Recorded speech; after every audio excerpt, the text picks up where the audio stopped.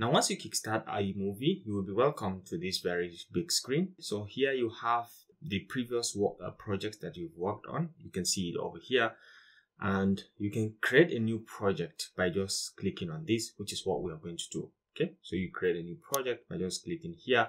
You have two options. One is you can start from trailer, which is usually templates, video templates that you can use to customize to your own and then make your own videos from it. Or you can make movies directly, okay, from scratch using your videos, photos, and music.